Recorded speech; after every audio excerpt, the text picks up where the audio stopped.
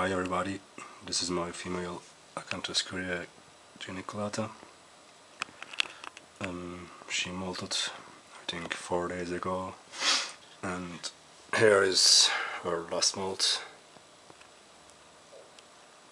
It has 16 centimeter leg span and 7 centimeters body length. Here you can see the fangs.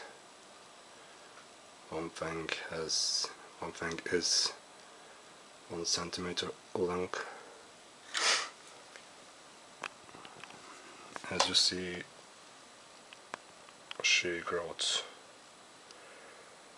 after the molt, and the enclosure is not enough space for her, so I'll need to change the enclosure in the following days. Let's see a closer view to her. Oops.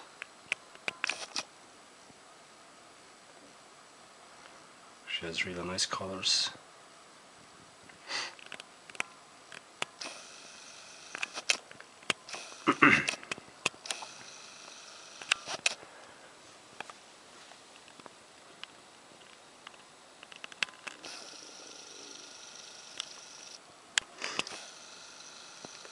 And there's also some extra things here.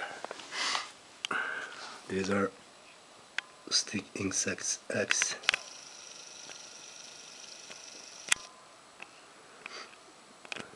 I think they will hatch soon. When they hatch, I'll also share their videos. Okay guys, thank you for watching.